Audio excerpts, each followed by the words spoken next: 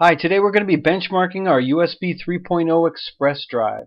This is the third USB product in our lineup.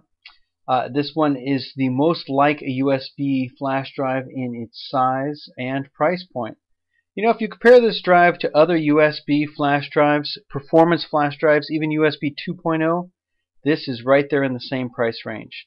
Starting at $69 for the 16 gig, look at this. It's hitting 130 megabytes per second. That's just absolutely incredible.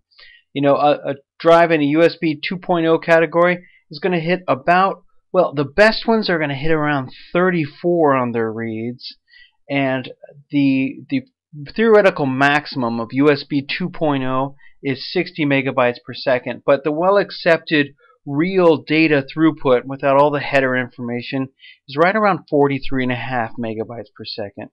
That's exactly the score that it gets in a USB 2.0 port. So not only is this a very fast USB 3.0 drive, using it as a USB 2.0 drive, it is the fastest available. So this drive is really future-proof. You could buy it today, use it as a USB 2.0 drive, and when you get to USB 3.0, it's just going to be this much faster.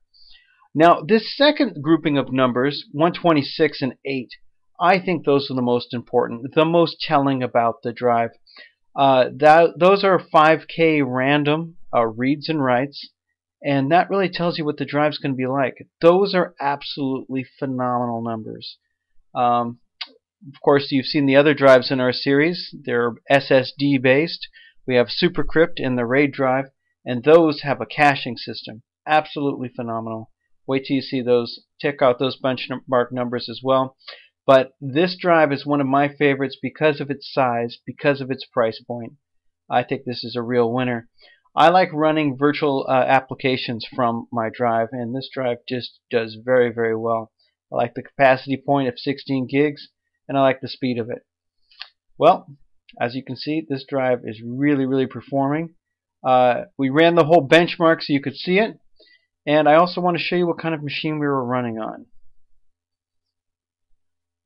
As you can see, it's a real high-end machine. Thanks.